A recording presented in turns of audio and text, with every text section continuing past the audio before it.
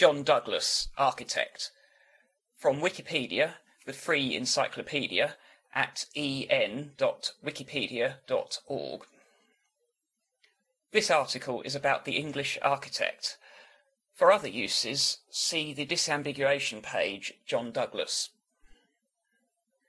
John Douglas, 11th of April 1830 to 23rd of May 1911, was an English architect who designed about 500 buildings in Cheshire, North Wales and North West England, in particular in the estate of Eaton Hall.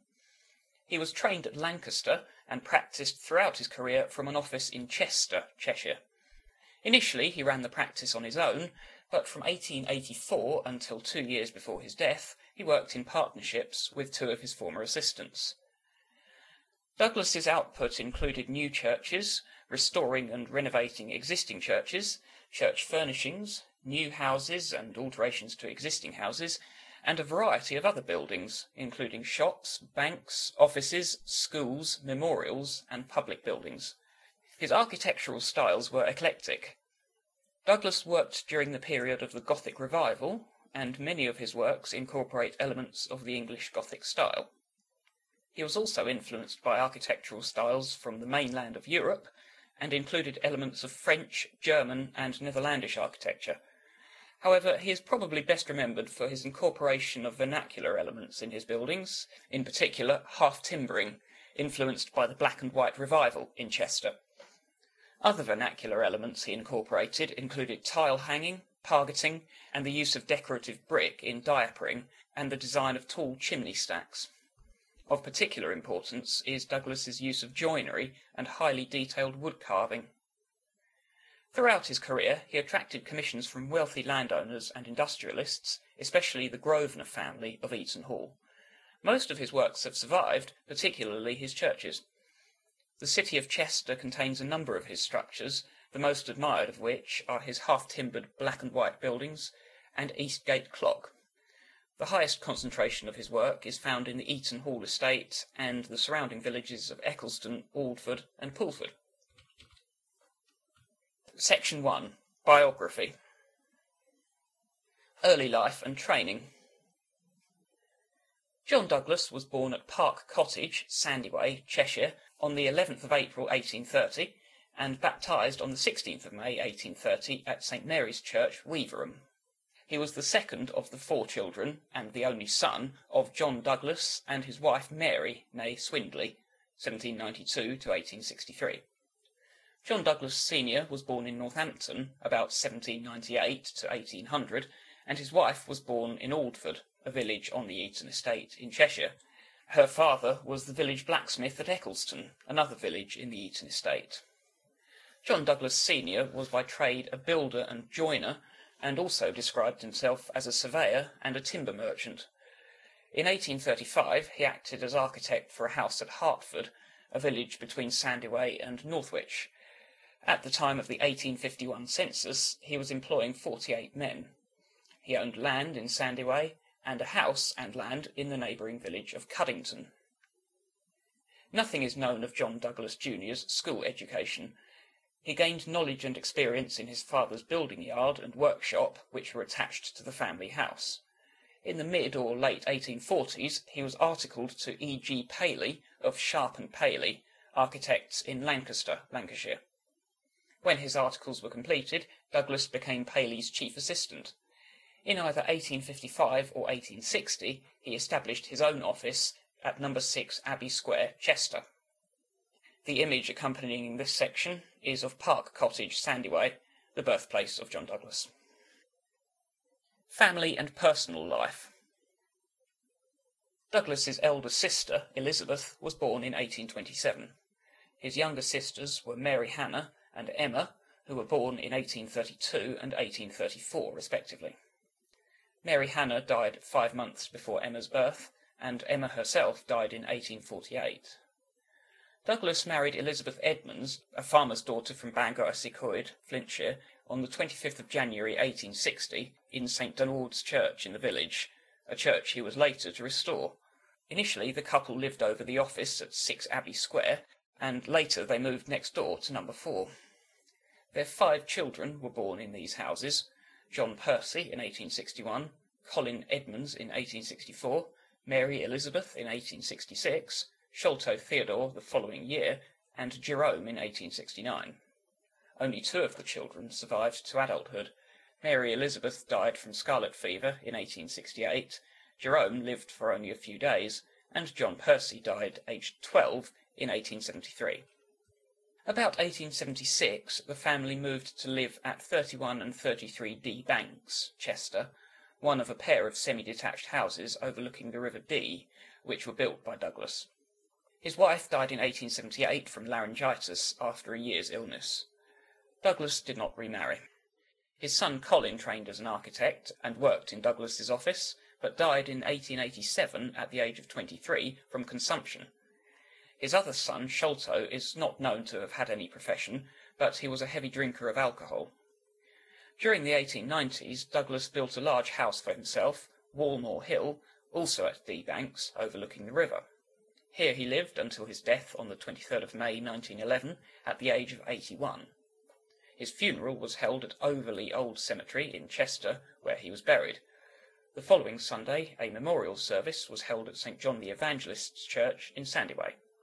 His estate amounted to a little over £32,000, £2,420,000 at 2010 prices. Apart from his surviving buildings, only 2 memorials remain to his memory.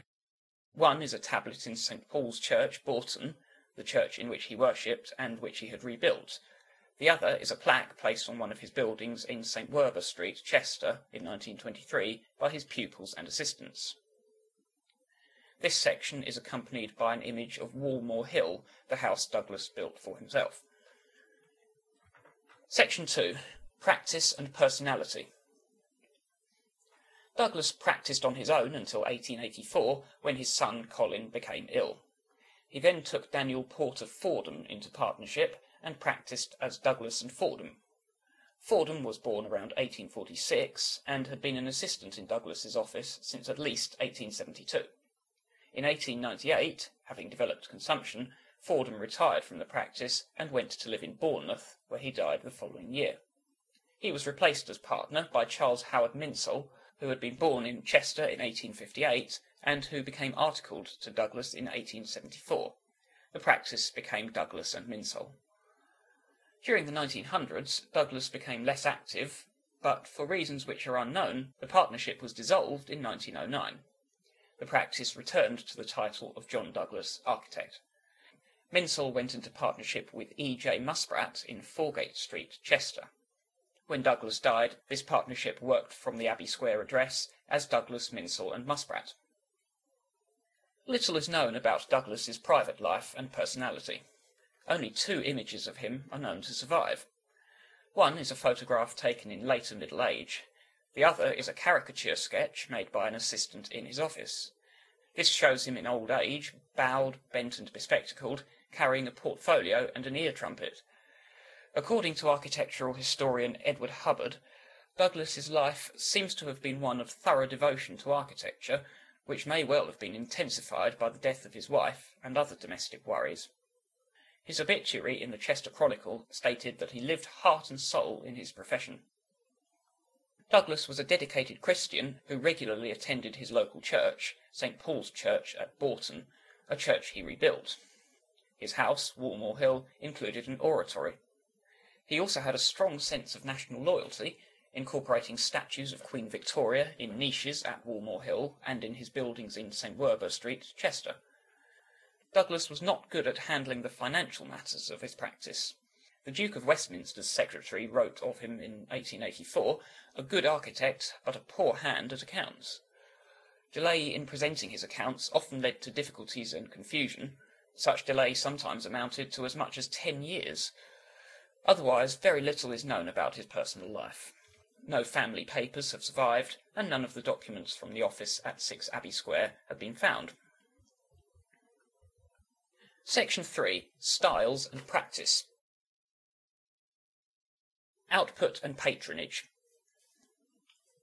Douglas designed some 500 buildings. He built at least 40 new churches or chapels, restored, altered or made additions to many other churches, and designed fittings and furniture for the interiors of churches. He designed new houses, altered or made additions to others, and built various structures associated with those houses.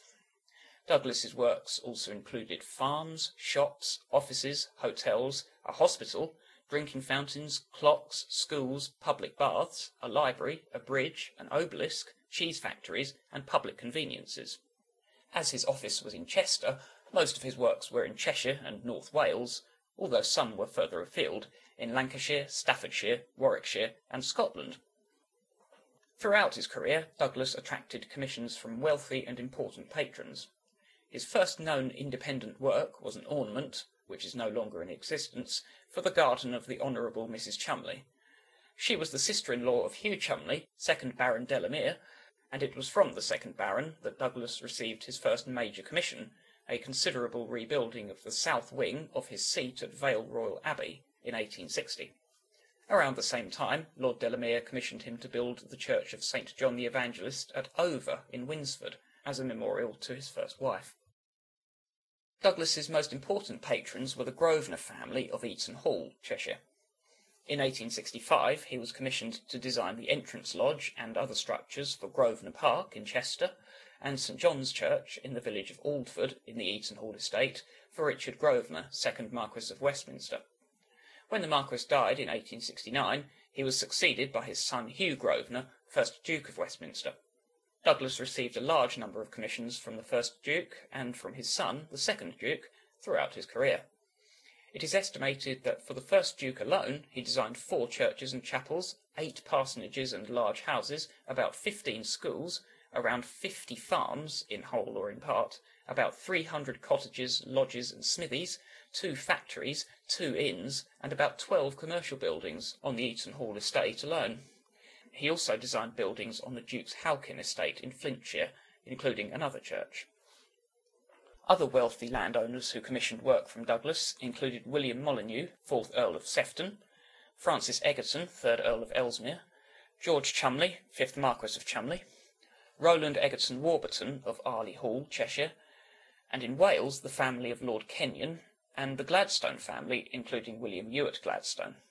He also received commissions from industrialists, including John and Thomas Johnson, soap and alkali manufacturers from Runcorn, Richard Muspratt, a chemical industrialist from Flint, Flintshire, and W. H. Lever, soap manufacturer and creator of the village of Port Sunlight.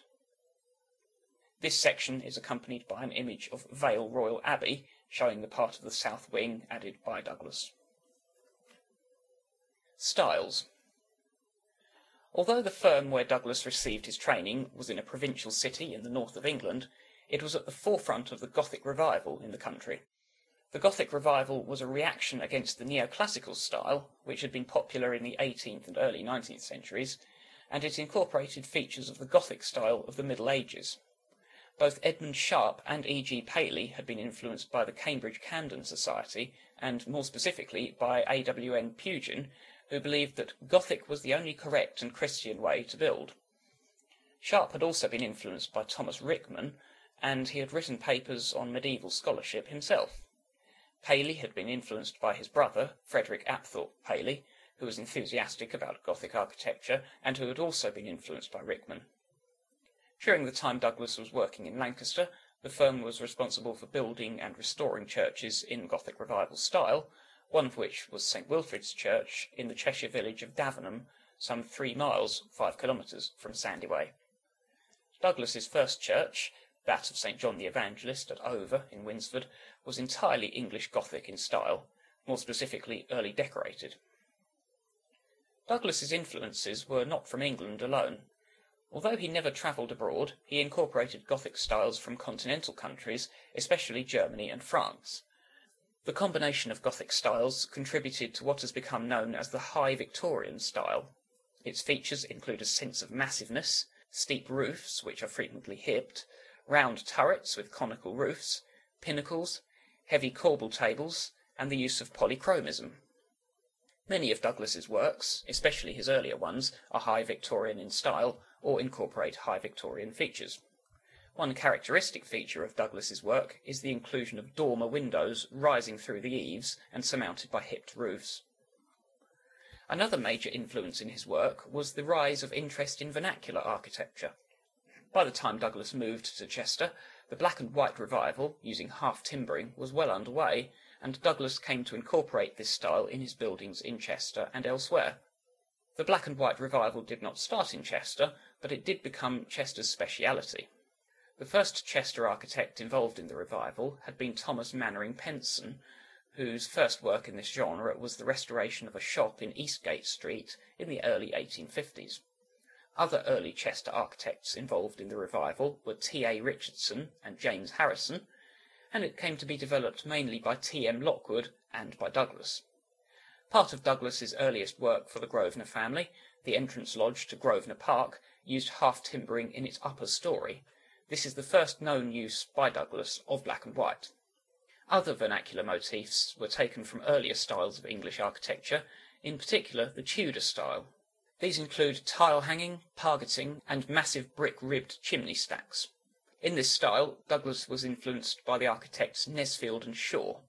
Douglas also used vernacular elements from the continent, especially the late medieval brickwork of Germany and the Low Countries. A characteristic of Douglas's work is his attention to both external and internal detailing. Such detailing was not derived from any particular style, and Douglas chose elements from whichever style suited his purpose for each specific project. His detailing applied particularly to his joinery, perhaps inspired by his experience in his father's workshop, and was applied both to wooden fittings and to the furniture he designed. A further continental influence was his use of a Dutch gable. The most important and consistently used element in Douglas's vernacular buildings was his use of half timbering, which was usually used for parts of the building.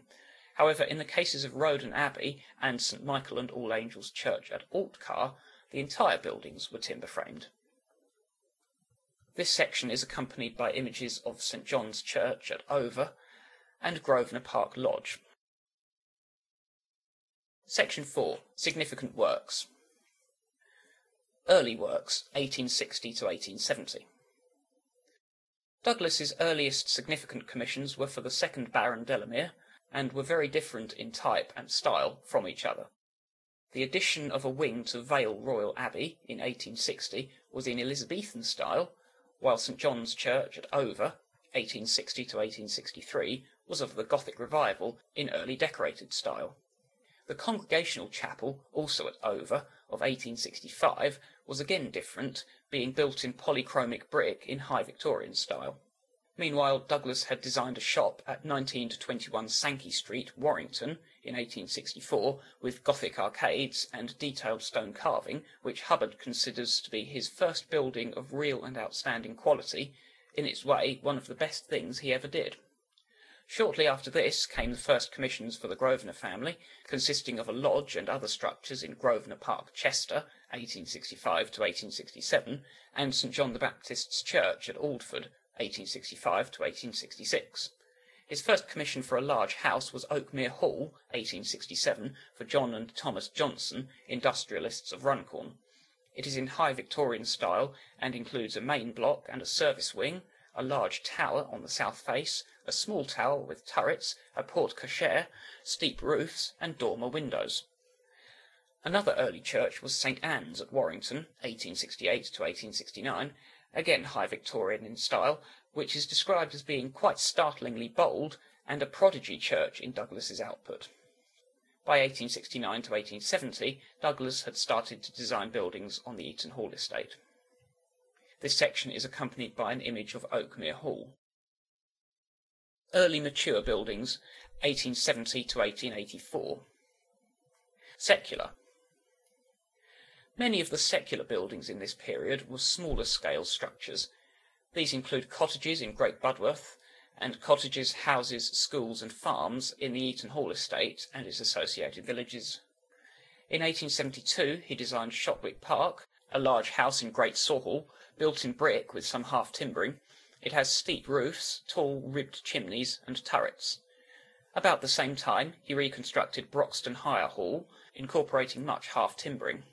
Commissions for more large houses came in the late 1870s and 1880s. The Gelly, 1877, is a house in 3 ranges, designed for the Kenyon sisters in the village of Tallarn Green, Flintshire.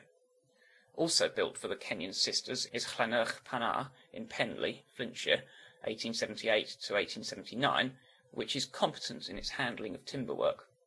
An entirely black and white house with jettying is Roden Abbey, 1881, in Hertfordshire. Back in North Wales, Plas Mynach, 1883, in Barmouth, includes much detailed woodwork internally.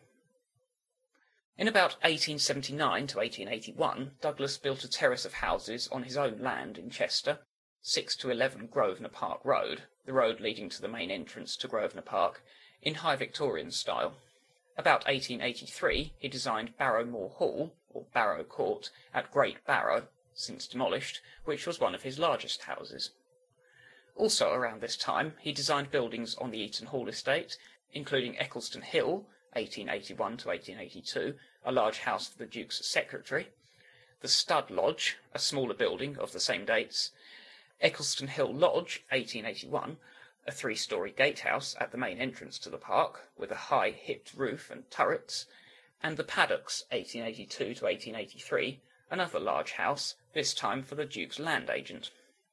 In Chester city centre, his designs included the Grosvenor Club and North and South Wales Bank, 1881 to 1883, in Eastgate Street, built in stone and brick, with a turret and a stepped gable, and 142 Foregate Street for the Cheshire County Constabulary, 1884, with a shaped gable in Flemish style. Images accompanying this section are of Shotwick Park around 1879, a drawing taken from the builder, and of Borrowmere Hall about 1881, another image taken from the builder. Churches. St Mary's Church, Whitegate, was restored in 1874 to 1875 for the second Baron Delamere, retaining much of the medieval interior but rebuilding the exterior, adding a short chancel and incorporating half-timbering. St Paul's Church, Bourton, in Chester, was Douglas's own parish church, which he rebuilt in 1876, incorporating parts of the pre-existing building. Douglas's only church built entirely in half-timbering is the small church of St Michael and All Angels at Great Altcar in Lancashire. A church built in brick with half-timbering is St Chad's, 1881, at Hopwas in Staffordshire. During this period, Douglas built or restored a series of churches entirely in stone, incorporating mainly Gothic features together with vernacular elements. These include St John the Baptist's Church, Hertford, 1873 to 1875, St Paul's, Marston, 1874, now demolished, the Presbyterian Chapel, 1875, at Rossett, Denbighshire, St Stephen's, Moulton, 1876, the rebuilding of Christ Church, Chester, also in 1876, the Church of St Mary the Virgin, 1877 to 1878, at Halkin, Flintshire, and the Welsh Church of St John the Evangelist, 1878, in Mould, also in Flintshire. Later in this period, he built St Mary's Church at Pulford in 1881 to 1884 for the Duke of Westminster, and in 1882 to 1885 St Werburgh's new church at Warburton for Rowland Egerton Warburton. This section is accompanied by an image of St Michael and All Angels Church at Altcar. Partnerships. Douglas and Fordham, 1884 to 1898. In 1885 to 1887, the partnership designed Abbeystead House for the 4th Earl of Sefton in North Lancashire. Hubbard describes this as the finest of Douglas's Elizabethan houses and one of the largest which he ever designed. During this time, additions were made to Jodrell Hall in Cheshire and Halkin Castle in Flintshire. In 1885, the Castle Hotel at Connie, Carnarvonshire, was remodelled, and in 1887 to 1888 a strong room was added to Harden Castle, followed by a porch in 1890. During this period, more buildings were added to the Eaton Hall estate, and these included houses and cottages, such as Eccleston Hill and Eccleston Ferry House, and farms, such as Satan Lane Farm. In 1890 to 1891, an obelisk was built in the Belgrave Avenue approach to Eaton Hall. The last house designed by Douglas on a large scale was Broxford Hall, 1893, in Derbyshire. This was a country house in Elizabethan style, using diapered brick and stone dressings with a clock tower. In Chester city centre, 38 Bridge Street, 1897, is a timber-framed shop that incorporates a section of Chester Rose and contains heavily decorated carving. From 1892, the partnership designed houses and cottages in Port Sunlight for Lever Brothers. Also in the village, they designed the Dell Bridge, 1894, and the school, 1894 to 1896, which is now called the Lyceum. In 1896, Douglas designed a house for himself, Woolmore Hill in D Banks, Chester, in Elizabethan style. Between 1895 and 1897, he designed a range of buildings on the east side of St Werburgh Street in the centre of Chester. At its south end, on the corner of Eastgate Street, is a bank whose ground story is built in stone, and behind this, leading up St Werburgh Street, the ground story consists of shop fronts. Above this, the range consists of 2 stories, plus an attic, which are covered in highly ornamented timber framing. On the first floor is a series of oriel windows, the second floor is jettied, and at the top are 11 gables. Pevsner considers that this range of buildings is Douglas at his best, though also at his showiest. Hubbard expresses the opinion that, in this work, the city's half-timber revival reached its very apogee. During the partnership, work continued on designing new churches and restoring older ones. In 1884 to 1885, a chapel was built at Carlett Park at Eastham in the Wirral, and in 1884 to 1887, St Dainiol's Church was built in Criccieth in Carnarvonshire. Christ Church, Rosset, 1886 to 1892, St Paul's Church, Colwyn Bay, 1887 to 1888, with later additions, and St Andrew's Church, West Kirby, 1889 to 1891, followed. St John's Church in Barmouth, Merionethshire, was built between 1889 and 1895. It is one of the largest of Douglas's churches, although in 1891 the tower collapsed and had to be rebuilt. Other churches built in North Wales were Christ Church in Bryn-y-Mawr, Colwyn Bay, and All Saints Deganwy, both 1897 to 1899. In about 1891 to 1892, the Church of St James the Great, Haydock, was built. This was constructed in half timber to give protection against possible mining subsidence. Other new churches built during this partnership were St Winifred's Church, Bickley, 1892, St David's Welsh Church in Rhwslanach, Denbighshire, All Saints' Church, Higher Kinnerton, 1893, the Congregational Church in Great Crosby, 1897 to 1898, and St John the Evangelist's Church, Weston, Runcorn, 1897 to 1900. A spire was added to St Peter's Church, Chester, in 1886 to 1887, and a tower was added to Holy Trinity Church, Capenhurst, in about 1889 to 1890. In 1886-1887, Douglas added a bell tower to St John the Baptist's Church, Chester, and this was followed by the rebuilding of its north aisle. Other restorations, embellishments, and additions of monuments and furniture were carried out in churches during this partnership. This section is accompanied by an image of St John's Church, Barmouth. Douglas and Minshull, 1898 to 1909, and Douglas alone, 1909 to 1911. In 1898, the firm designed St Oswald's Chambers in St Werburgh Street, Chester, and this was followed by further buildings in the city. In 1902-1903, Douglas built St John the Evangelist's Church in the village of his birth, Sandyway. It was built on land owned by Douglas, and he paid for the cost of the chancel and the lich gate. In 1899, the Diamond Jubilee Memorial Clock, constructed in open wrought iron, was erected on the East Gate in Chester to commemorate Queen Victoria's Diamond Jubilee in 1897. In 1898 to 1901, Chester's public baths were built. This was an unusual work for Douglas, as it involved specialist engineering work.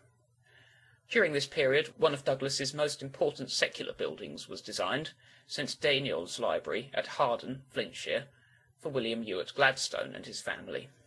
The first phase was constructed between 1899 and 1902, and the library was completed in 1904-1906. Around this time, the practice was commissioned to work on 2 churches in association with Gladstone. St Ethelwold's, 1898 to 1902, was a new church at Shotton in Flintshire, and additions were made to St Matthew's at Buckley, also in Flintshire, between 1897 and 1905. The other new churches built during this period were Douglas's only Scottish church, the Episcopal Church of 1903 in Lockerbie, Dumfriesshire, and St Matthew's Church, 1910 to 1911, in Saltney, Flintshire. Alterations were made and furniture was designed for other churches. Douglas's last major project was the addition of a tower to his Church of St Paul's at Colwyn Bay, but he died before this could be completed. This section is accompanied by an image of St John the Evangelist's Church, Sandyway. Publication. Douglas published no writings of his own and left no records of his ideas and thoughts. The only publication with which he was associated was the Abbey Square sketchbook, which he edited. The book appeared in 3 volumes, the first dated 1872 and the others undated. It consisted of sketches and drawings, with some photographs in the 3rd volume, by many contributors. The pictures depicted buildings and furniture, mainly dating from the late medieval period and the 16th and 17th centuries, and mostly from Cheshire and northwest England. Douglas's only contribution was a jointly ascribed plate in the 3rd volume. It is likely that he designed the title pages, or at least the drawing incorporated in it, of the Abbey Gateway, Chester. Section 5. Reputation, Influences and Legacy. Douglas practised for the whole of his career in a provincial county town, and most of his works were concentrated in Cheshire and North Wales, yet he conducted a practice which achieved national renown. He was never a member of the Royal Institute of British Architects, but his works featured frequently in national publications, including Building News, The Builder, The Architect, and The British Architect, the last of which particularly praised many of his works. A number of Douglas's works were exhibited at the Royal Academy and appeared in Academy Architecture. Douglas's obituary in The British Architect referred to him as having achieved a reputation which has long placed him in the front rank of living architects. In the series The Buildings of England, Nicolaus Pevsner described him, without reservation, as the best Cheshire architect. In the companion series The Buildings of Wales, Clwyd, Hubbard expressed the opinion that he was the most important and active local architect of the period. Critical praise was not confined to Britain. Douglas's works were acclaimed by the French architect Paul Sédy and the German architect and writer Hermann Muthesius. Despite this, the only official recognition he received in his lifetime was a medal for Abbeystead House, which was shown at an exhibition in Paris. Many of the architects training and working in Douglas's office were influenced by him. Perhaps the best known of these were Edmund Kirby and Edward Old. Kirby is best remembered for his Roman Catholic churches. Old went on to design a number of buildings in Chester and further afield in a Douglas-like style, including notably Whitewick Manor and various buildings at Port Sunlight. Other architects who did not work in his office were also influenced by him. These include Thomas Lockwood, Richard Thomas Beckett, Howard Hignett, A. E. Powers, James Strong, and the Cheshire County architect Henry Beswick. A large proportion of Douglas's buildings still exist, many of them being listed buildings, in a wide variety of types and styles. Douglas is not remembered for any one building type. His churches and houses are considered to be of equal importance. He was not a pioneer of any particular new development, but instead followed national stylistic trends while still retaining his individuality. His buildings are anything but copyist, and they bear a highly individual and nearly always recognisable stamp. The major characteristics of his buildings are sure proportions, imaginative massing and grouping, immaculate detailing, and a superb sense of craftsmanship and feeling for materials. His work is architecture which can be enjoyed as well as admired. This section is accompanied by an image of the commemoration plaque on the gatepost of his birthplace. Section 6. See also.